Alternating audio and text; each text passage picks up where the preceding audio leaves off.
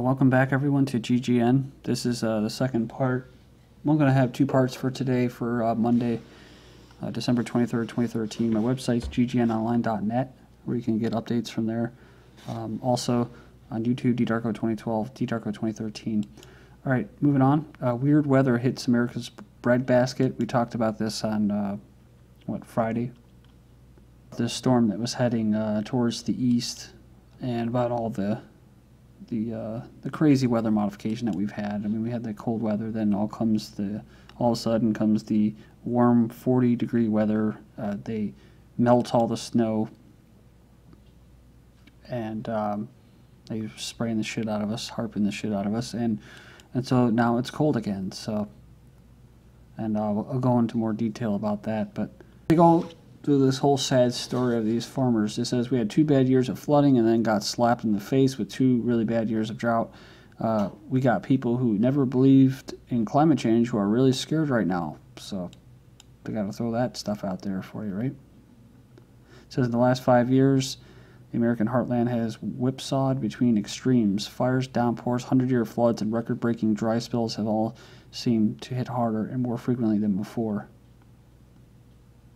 Says, while not all farmers believe that the mayhem represents evidence of a warming world, that's so stupid, of a warming world, because they don't call it global warming anymore because they know that people know it's an effing lie, and that they're spraying the sky and modifying the weather, at least partly, or there's some kind of natural change in climate. Climate change, that's why they changed it to climate change, because we're heading into an ice age, or at least a significant cooling period, so they don't want to call it that. They just want to make sure that they blame all the people who are basically, for lack of a better word, slaves. They want to blame the slaves for being slaves and for damaging the planet, right? So anyways, I'm going to move on here because that article's just ticking me off. Christmas in the dark. Storm brings ice and outages to the Midwest and Northeast. This is from today, the 23rd. Thousands of people face the prospect of spending the holidays in the dark after a huge ice storm knocked out power throughout the Midwest and New England. 4,000 homes and businesses in Michigan, upstate New York, and northern England remain without electricity. But that's not the only place. You also have in Canada, ice storm knocks out power for almost 500,000 people in Ontario and Quebec. They say that the heat and lights won't come back on for many homes until after Christmas. So, Merry Christmas, Canadians. In New England, they remained without electricity Monday morning after thick ice felled trees and brought down power lines, according to utility companies. And they're also saying, as far as the New England and U.S., that many people will still be using candlelight or whatever, flashlights, until Thursday. So they say it's a big deal. It's Christmas, and we just had a major ice storm. So this is like a big F-U Christmas present wrapped up by our masters, because they caused this. I mean, that's what it was. I mean, I'm not saying that it can't just go from, extreme colds to almost 40, 45 degrees, right? And 3 days of raining. No, well, it's not really normal to have a monsoon of 3 days, 72 hours worth of rain in the Midwest. I don't know, maybe it is, but I know the type of rain that we've had is the chemtrail rain, chem rain, after they spray aerosols. So, and what I think, well, at least what somebody else thought and brought to my attention, which was you had all this snow, right? And it's just gone so fast. Well, and you have the heating. Well, that created a delivery system for these chemicals to go into people's respiratory system and their bloodstream. And say, how? Well, all that fog. I mean, there was dense fog for like a good 24, 48 hours. So people are going to be breathing that in. So maybe they figured out another delivery system to get into people's bodies. But also, they just like to ruin your holidays, don't they?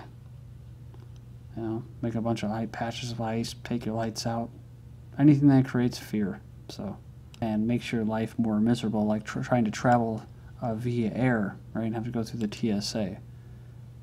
Strongest, and the best thing that you can do as a consumer debt slave is to spend more. So if you went out and even you spend a bunch more, which from what I heard, the postal office, the UPS, and all that, they've had record numbers of just business. A lot of people are spending a lot of money, or at least credit, right? Because it's been released by the Fed. Bernanke's gone.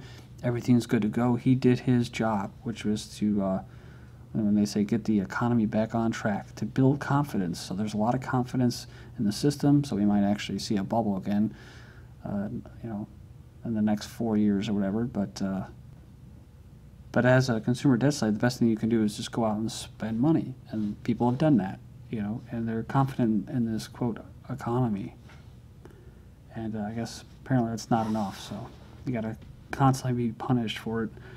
The strongest jet stream ever recorded to bring 2 superstorms to the UK region this week with possible tornadoes in Ireland.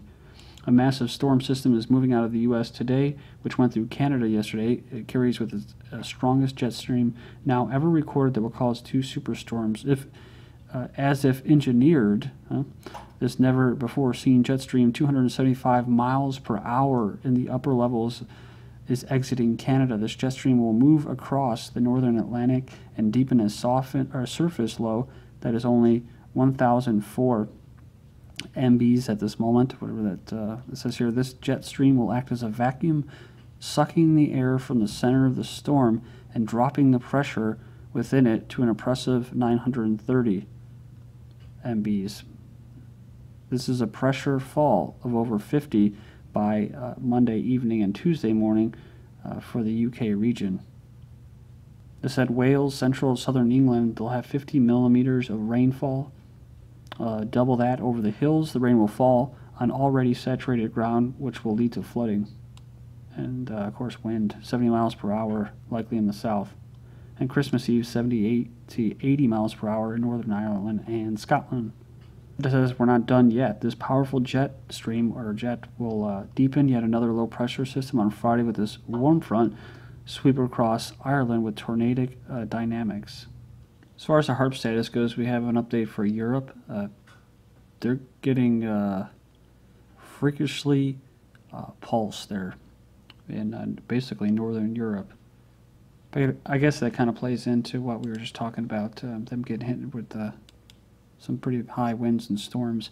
For North America, this is what we're looking at. Looks like low, medium to moderate. And the epicenter being Tennessee, surrounding in southern Illinois, Arkansas, Louisiana. Like always, like about half the country. Australia, there is an update for that. Basically low to medium in northwest Australia. Okay, moving on here, I have this article, Saturnalia. I know that was a holiday that I believe they celebrated in Rome.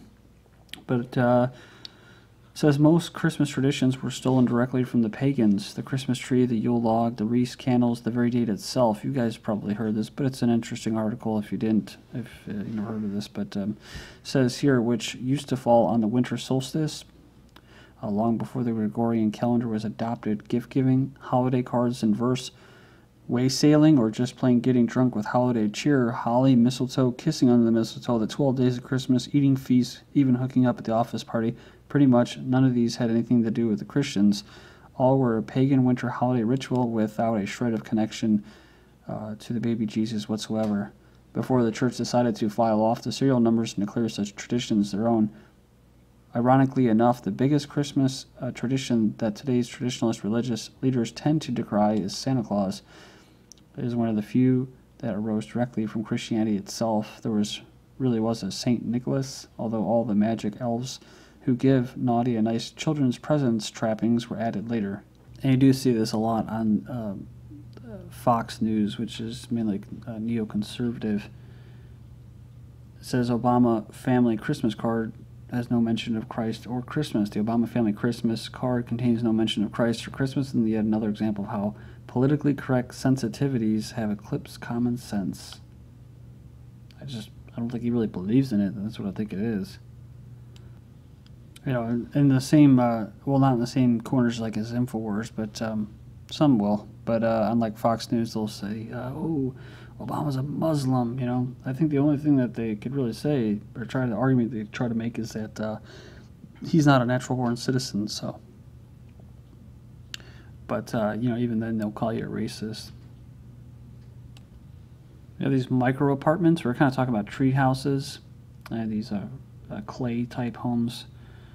And about a week ago, in a report, micro apartments could be hazardous to your mental health. Apparently, living in small New York apartments can cramp more than your style. Bloomberg is a champion of the micro units. Some experts are concerned that living in 250 to 370 feet spaces could be risky. So it might be nice for people, young professionals in their 20s, but they definitely can be unhealthy for older people, say in their 30s and 40s, who face different stress factors that make tight living conditions a problem. Says that the space-saving trend of tiny apartments can lead to increased claustrophobia, domestic abuse, and alcoholism. On top of that, researchers believe that children need bigger spaces to flourish. I've studied children in crowded apartments and low-income housings a lot. They can end up becoming withdrawn and have trouble studying and concentrating. It's like being cramped living environments could have an even worse effect on their psyche than an older individual. And you do see this promoted a lot, these micro homes. I do somewhat agree with that assessment. You should have some room to flourish in that. But when you see it in some of the propaganda, like the mega cities video, the smart cities and that, and even in China they already have some of these, is that it's not really made for families at all. It's just made for single people or couples. That's it. And people would move into these things because they're supposed to be cost effective. That's what it says in the last article. But again, that's using money and the economy as a way to not depopulate, but control population numbers, or inevitably depopulate certain people. That's the way they do it. They use the economy to do it. So as far as using vaccines and all this stuff and stuff in the food, yeah, stuff's bad. You can look out for it, you can avoid it. But if you don't have money to have children and a family and support them, then you're not going to have them. So you'll just self-censoring. As far as gun rights go, people will do that themselves. They'll just self-regulate. Same with eugenics. A majority of scientific data has been lost due within 20 years. So they lost a lot of information, research, hard-earned research. 80% of data are lost within 20 years of publication. It's not the only thing that's lost. It's $8.5 trillion in taxpayer dollars unaccounted for since 1996. So a trillion still missing. In France, a company implanted the first artificial heart. Can beat up to 5 years. And the patient better be able to afford it, otherwise the repo men will come to get him. It says in the future, when artificial organs can be bought on credit, revolves around a man who struggles to make payments on his heart he has purchased. So he must therefore go on the run before said ticker is repossessed. Merck issues voluntary recall of 743,000 vials of Gardasil HPV vaccine. They're saying that the vaccines may contain glass particles. Then you have scientists claiming the H5N1 ferret experiments could lead to pandemic. It's not actually anything that's new to most of us, but 50 senior scientists from 14 countries, including Nobel laureates, have basically denounced claims that the ferret experiments are necessary for the development of a new flu vaccine and antiviral drugs. So they're criticizing the arguments made by these flu researchers who are trying to make this bird flu virus more dangerous to humans by repeatedly infecting laboratory ferrets. Changing gears, Duck Dynasty's Phil Robertson refuses to back down from anti-gay comments. Then you have this lesbian saying Stalinist tactics used against Duck Dynasty, Phil Robertson. So remember I was just talking about this, there's even lesbians in that aren't even for how hardcore they are about this stuff.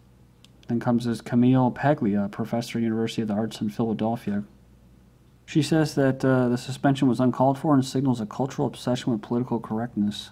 There's actually laws being set up in Italy against homophobia. It says police beat, arrest abortion law protesters in Spain. These were women that were actually protesting against a law that will restrict access to abortions.